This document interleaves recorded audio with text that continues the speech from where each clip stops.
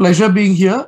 Thank you for this opportunity to present the abstract, and it's a pleasure to interact with all of you. My paper is on the effect of tenligliptin on glycemic control through parameters of time in range using a continuous glucose monitoring technology, or calling it the TOP-TI study. The other investigators involved in this research were Dr. Banshi Sabu and Dr. Suhas Erande, and the project was sponsored by Glenmark. So there is a need for glycemic assessment in diabetes. HbA1c is not enough. You require to know the glycemic variability, because glucose control can be affected by a lot of factors, including renal failure, hemoglobinopathies, liver disease. HbA1c does not tell us the fluctuations. It does not tell us the glycemic excursions. And therefore, there is a need to move from HbA1c, fasting, postprandial, to also look at glycemic variability and hypoglycemia. So it is very well known that for every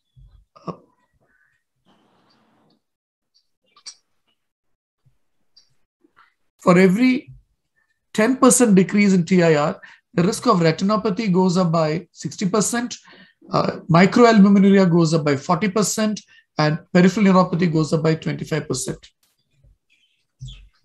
So tenligliptin is the most widely studied gliptin in India, and one of the primary objectives of the study was to evaluate the percentage of time in range in people treated with tenligliptin.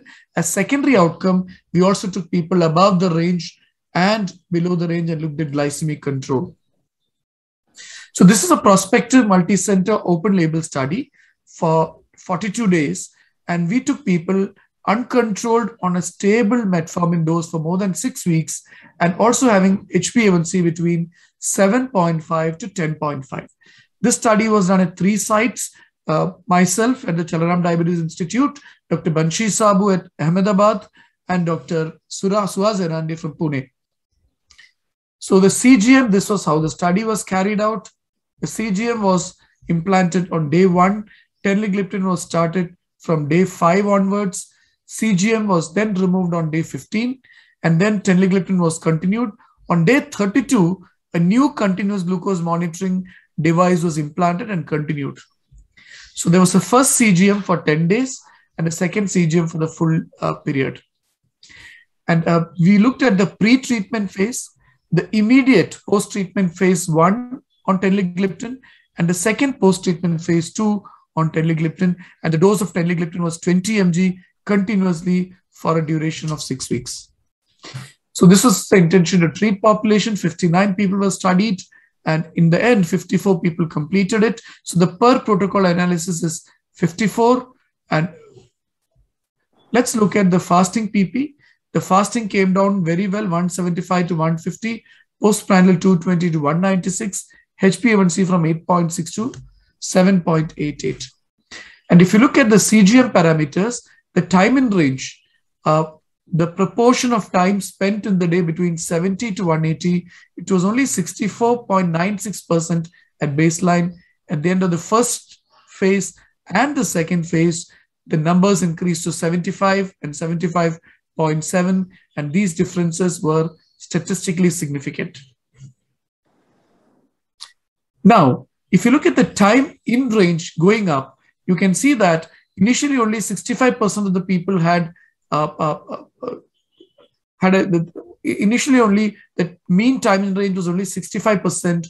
It improved to 75%, which means that the average time in range after the first phase was 75%. And at the end of phase 2, 75.7%, which means that at the end of the second phase, the average time spent in control by each patient was on an average 75%. If you see the time above range, the time spent in hyperglycemia, it came down from 31% to 22% to 20%. If you look at the glucose management indicator, also called EA1C, it is not to be confused with HbA1c.